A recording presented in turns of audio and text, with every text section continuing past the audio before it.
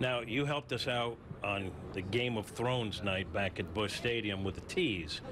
And other guys helped us out because we had a script and they read it, but you did it with the accent. For those that didn't see it, can you give us a little bit of that accent? Because it was really impressive. And now I'm putting you on the spot. You know, Jim, I've been thinking about it a long time, and I don't think I'm going to break it out today. Now, that is professional.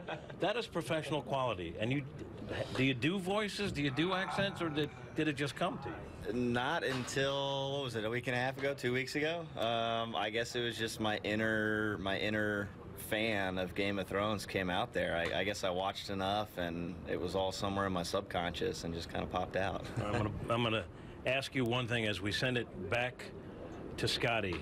In that accent, can you say, we send it back to you, Scotty?